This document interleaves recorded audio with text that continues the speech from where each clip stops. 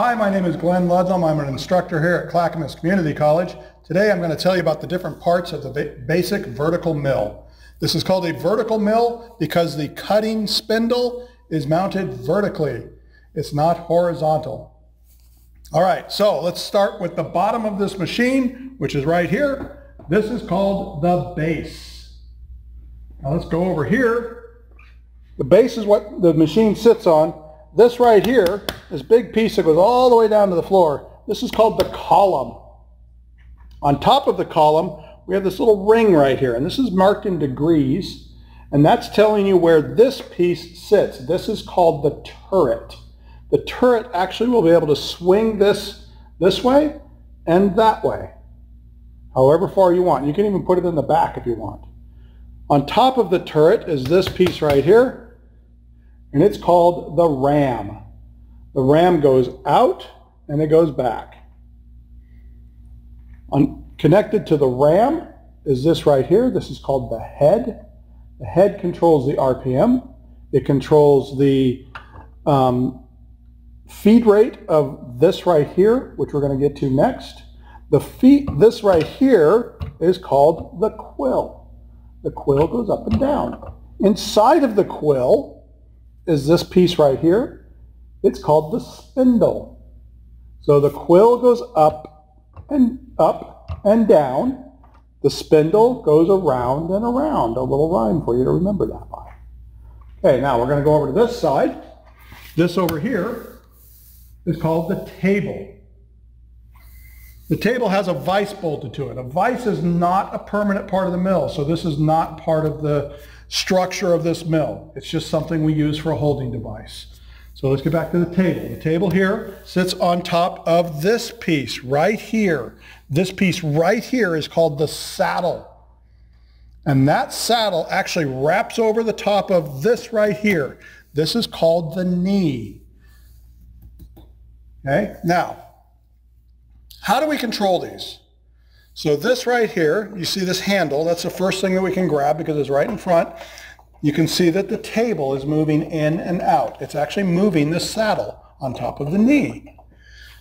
This handle over here, it's the same on the other side. It's going back and forth, and it's moving this way. Now, some people call this the x-axis and the y-axis. So if that's the x and this is the y, where's the z? Obviously the z goes up and down this way, but if we're going to control it, rough control right here, we can put it down, lock it in. That's our rough control.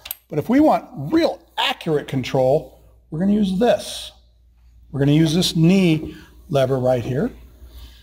Now the knee goes up and down, right, with this lever right here. See, I'm going down, I'm going up. Each one of these has segments on it, little segments. These little segments are graduated in 1/1000th of an inch. This one goes around 200 thousandths per revolution.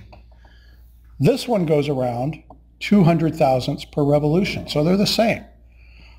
This one, on the other hand, so the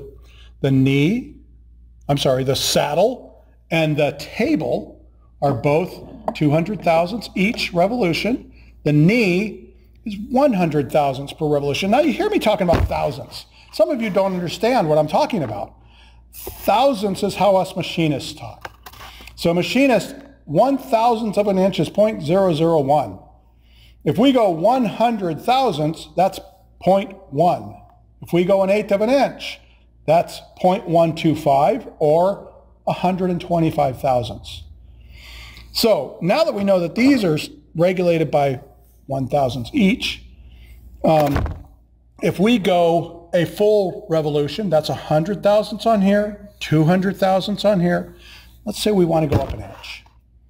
We can go here, try and figure it out here. That's not going to work. Or we can go here, and we can say 1 inch. Let's see, 100 thousandths is what it's going to go in one revolution. Hey, 100 times 10 is 1 inch. So we can go up 10 times. 1, 2, 3, 4, 5, 6, 7, 8, 9, 10. exactly 1 inch, 100 thousandths at a time.